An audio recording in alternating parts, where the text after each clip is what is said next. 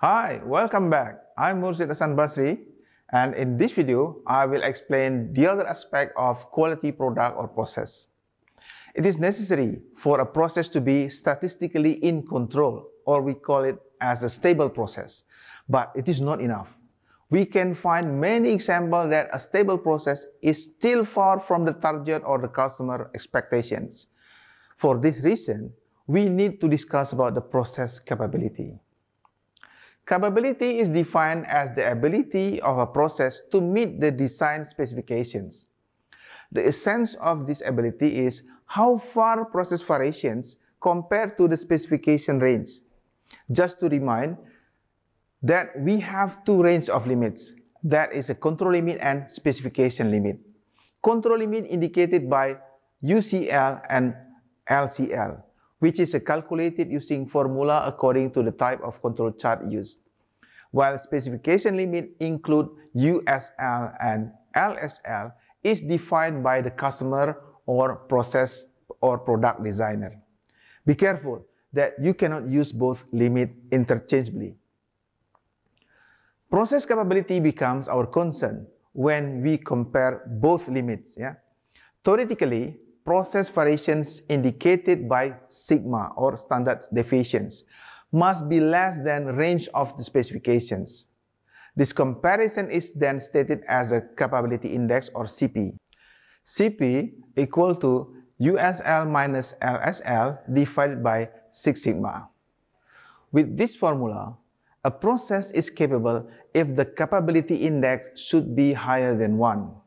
However, standard industry use 1.33 as the minimum capability index. Okay, I will explain about the capability process capability. So let's assume that we have a voice of customer here, and we have a voice of process here. In voice of customer, we have a specification limit.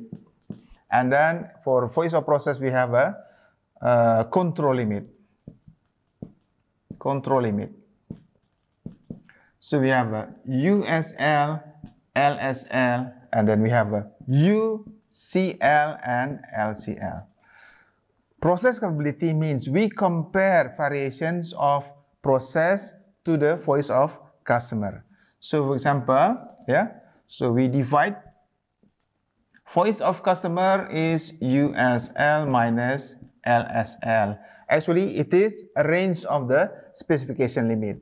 But then we compare with 6 sigma of the process. So sigma is coming from this one. So this is what we call as a CP.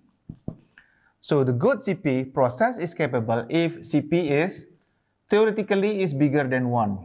But industry use not 1 but 1.33. But this is only for the range. Actually, we want to have the locations. For example, so we have this this is a LSL and USL. Perhaps we have the very low variations, very small variations, but not in the center. So in this case, actually, we need to compare, we need to find where is the locations of the process. So then we need the second capability index, that is a CPK. That is the minimum of X bar minus LSL divided by 3 sigma, or USL minus X bar divided by 3 sigma. So whenever the minimum, so we take as the CPK, and if the CPK is bigger than 1.33, that means the process is capable. So actually that is the conclusions of the process capable process. So we have a CP and CPK is higher than 1.33. Thank you. Another way to express capability is using sigma capability.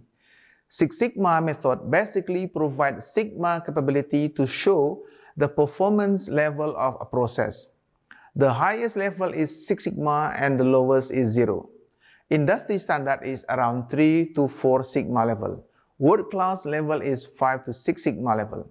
Then how to get this sigma capability? The best way to calculate the sigma capability is using software like Minitab. Okay, I want to show you how to calculate sigma capability. So let's assume we evaluate a process of waiting time. So the first thing first, you need to collect data. So we got data is about, for example, 30 data.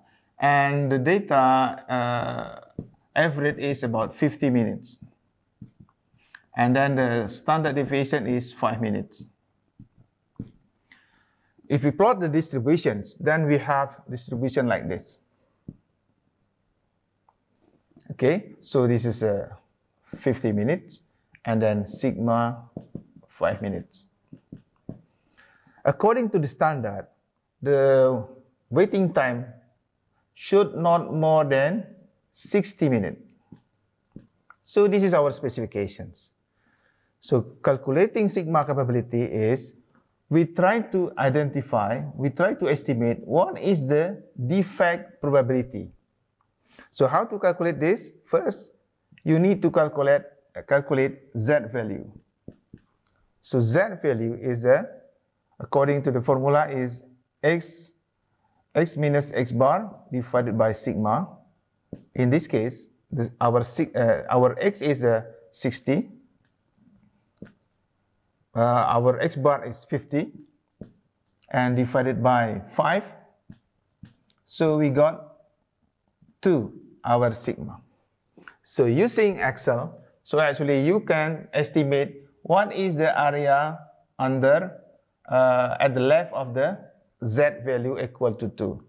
So please use the Excel formula. So you can use a norm as this, and then put the Z value, so that is a 2. So you will get 2.28%. Yeah, you can check it later, yeah? Okay, then, based on this, the next step is, so we need to calculate a DPMO. DPMO is the percentage multiplied by 1 million. So then we got 22,800 defect per million opportunities. Later, this DPMO then put into the sigma calculator. Yeah, so you can download from the internet.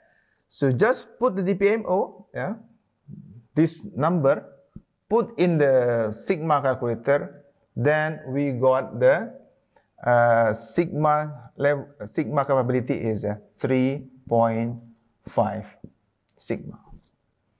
So that is how we calculate sigma capability.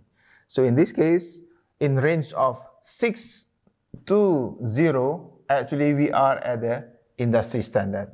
So hopefully these explanations will help you to calculate the sigma capability. Thank you. That is the end of this video. Hope you can understand the philosophy and can calculate capability index and sigma capability.